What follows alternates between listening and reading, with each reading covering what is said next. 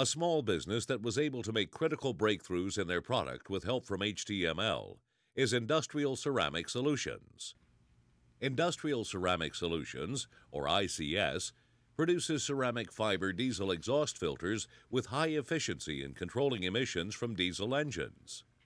The filters are created from rolls of filter paper made up of ceramic fibers, which is bound, pleated, and put in a frame similar to a typical car's air or oil filter. Early tests showed ICS's filter had key performance advantages over existing filters when it came to fuel economy, but needed work on its soot loading capacity and filter cartridge durability. Ceramic fibers are extremely small, too small to be seen by typical light microscopes.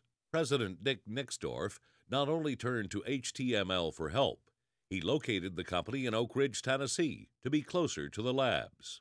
It's very important as a small business because we cannot afford the expensive electron microscopy and X-ray diffraction equipment that's available out there. So I've made extensive use of that, and it allows me to compete directly with large foreign companies that have this equipment readily available in their facilities. So it's been a boon to us as a small business, and it's the reason that we're located in this area.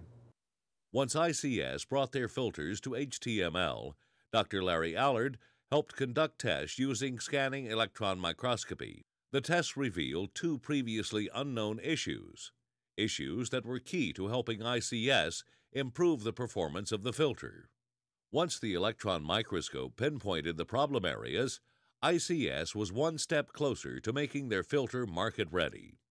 We've been able to make improvements to the product and go and use the electron microscope and the X-ray diffraction to say, yeah, these improvements seem to work, and this is why. ICS turned to HTML again to improve an area where their filter already had a clear advantage: fuel economy. The ICS filter uses fibers which convert microwave energy to thermal energy with almost perfect efficiency, burning away soot and prolonging the filter's life and fuel efficiency. ICS needed special equipment to see the heating pattern of the microwaves. This time, ICS called Dr. Dinwiddie of HTML's Thermophysical Properties User Center.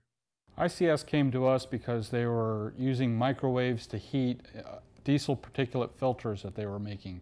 And they wanted to understand how uniformly these particulate filters were heating up during the microwave processing. So we used a high-speed infrared camera, and we imaged the temperature of the filters during microwave heating. And we could clearly see that some areas were heating more effectively than others, and that helped ICS go back and re-engineer their process to improve the heating of their filters.